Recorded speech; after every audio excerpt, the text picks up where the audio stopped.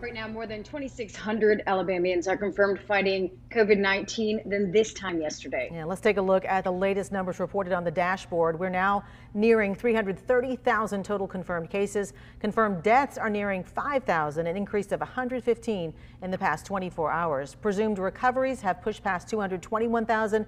That's an increase of about 10,000 from last week. Now, the COVID-19 vaccine doses are rolling out across Alabama. Here's where things stand. This was as of last Saturday. Of Alabama's almost 272,000 allocated vaccine doses, more than 87,000 have been administered.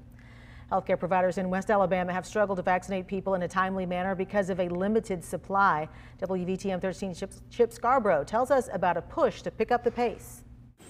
The DCH health system is anxious to vaccinate as many people as possible, even building this new drive-through facility on its Tuscaloosa campus that's used for both testing and vaccinations.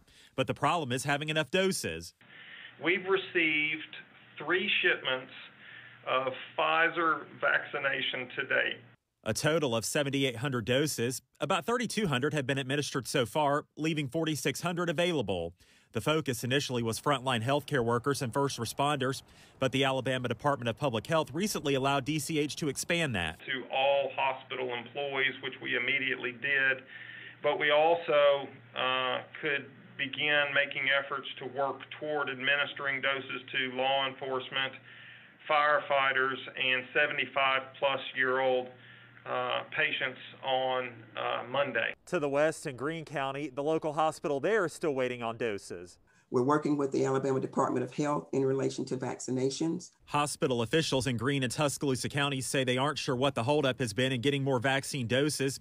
They say they're glad to hear the Biden administration plans to release all available doses. I just need the vaccine. Something that can't come soon enough. Chip Scarborough, WVTM 13. And the vaccine demand definitely outweighs supply. In Alabama right now, the Department of Public Health says that they have more than 326,000 healthcare workers and nearly 350,000 people ages 75 or older. They're all eligible to get the vaccine starting on Monday, and that doesn't include first responders eligible then too. The CDC, they want to warn you to be aware of the common side effects when you get the vaccine that may feel like the flu, but should go away in a few days, including pain or swelling on the arm where you get the shot, or fever, chills, tiredness, headache. To ease the pain or discomfort in where you got the shot, apply a cool, wet washcloth over the area. Use or exercise your arm. Also, make sure just to drink plenty of fluids and dress lightly. And though there are no more available appointments right now, you can call one of these numbers to get on a waiting list for when a spot does open. The number is statewide. The lower one is just for Jefferson County residents.